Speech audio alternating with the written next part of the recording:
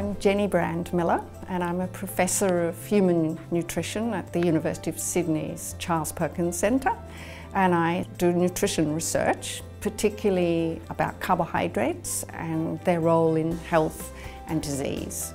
Science is at the heart of solving the obesity epidemic that we have at the moment, the complications of obesity such as diabetes. It's science that will help us reverse that trend.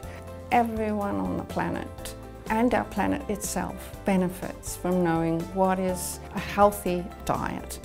And when I say a healthy diet, I'm being someone who talks moderation, not high or low, high fat, low fat, or high sugar, low sugar. I see everything as being a balance between all the foods you eat. I think it's just general food abundance. We have a wonderful food supply in Australia, and that's coupled with a life that's sedentary for most people. And I'm afraid I think we've just got too much of a good thing, so we need to find some balance there.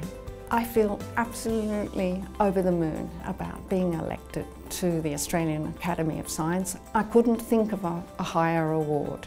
I believe that it says that my peers acknowledge that what I've been doing in my research have been important, have made a step forward in science. It is, to me, a really crowning award.